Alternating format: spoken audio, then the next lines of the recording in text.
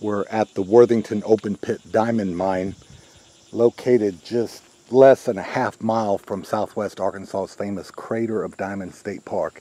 This is all lamperite here that we've been excavating and running through the diamond recovery plant.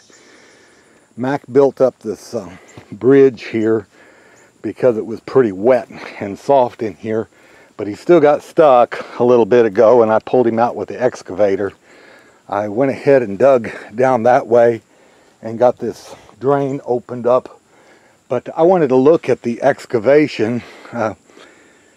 This caved in some when Hurricane Beryl dropped 12 hours of rain on this open pit, and that wall caved in. But we'll get this all cleaned out. Mac was working on hauling that out when he got shut down.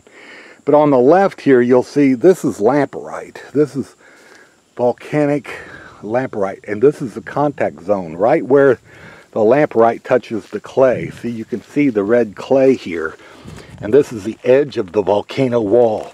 So we'll peel this back and we'll see where the volcanic material meets the sedimentary clay. So this will be a fascinating geologic study just to see how this all unfolds. You got different colors of clay, and this is rolling off pretty good. Now, this is starting to get into lamperite right here. So this is right where the volcano meets the sedimentary rock.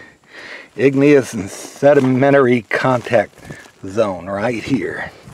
So I think this will be easy to peel back with a shovel, and we'll just kind of follow it and expose the wall, see what it looks like, see if it's flat or jagged, and see, learn more, find out about the geology here. So this will be fun. I'm still playing with the clay, but this is all igneous. This is all volcanic material, and you can see here, see this black? That is lamperite. That is hard, solid rock, volcanic rock, and it cracked and cooled, and manganese and iron leached down. That is just a coating. This is not a black rock.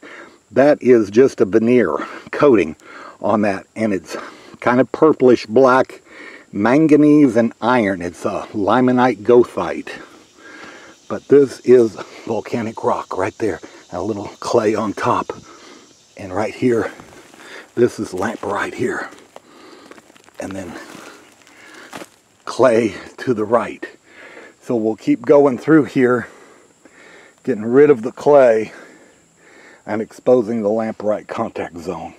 Fun, pretty exciting.